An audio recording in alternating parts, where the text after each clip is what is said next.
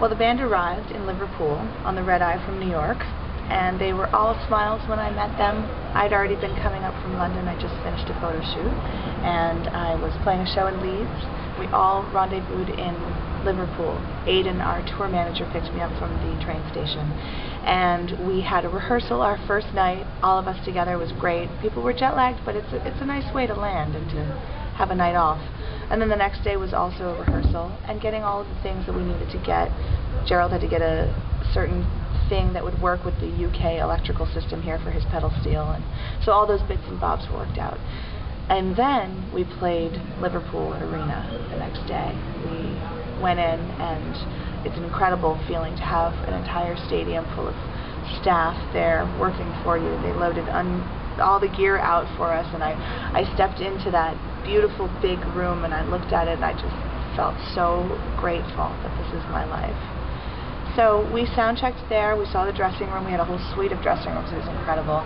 And then we had this lovely catering and went and played our show, and when I was standing on the edge of the stage, I thought to myself, am I nervous? I just had that moment of checking in with yourself, like, is this something that I'm scared to do right now? And I looked out at the row of people as I was just going up on stage, and they were kind of hanging over the front row looking at me and thinking, who is this girl? Like, what's her deal?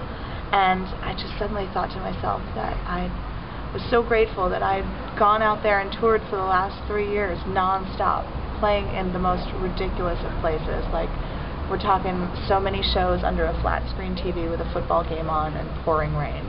Like, nobody there, and the only ones that are there are drunk and hard to win over. And in those conditions, when you learn how to do what you do and who you are, then when you get to the point where you're playing Liverpool Stadium, it's just cake. It's unbelievable. So the show was wonderful, and we played in front of 7,000 people. And then the next day, we had to catch the ferry very early, and all the band was very tired, so we went off to get a good night's sleep then. And we woke up early the next morning and drove down to Holyhead, Wales, and took the ferry over to Dublin, because we were going to play with the Counting Crows the next night. So it was very fun. It was just an easy travel day. And we were all so high after playing the Liverpool Arena. God, what an incredible buzz.